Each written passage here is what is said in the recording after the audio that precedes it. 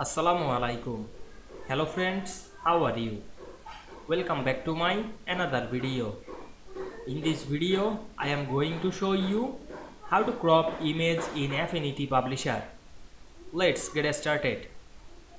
At first, we have to open an Affinity Publisher document. Now we want to crop image in this document. Firstly, insert a picture. Go to the blank page. Then go to the tool section.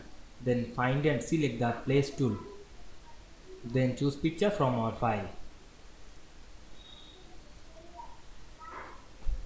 Now I select this picture and click open. Then place this picture to this page.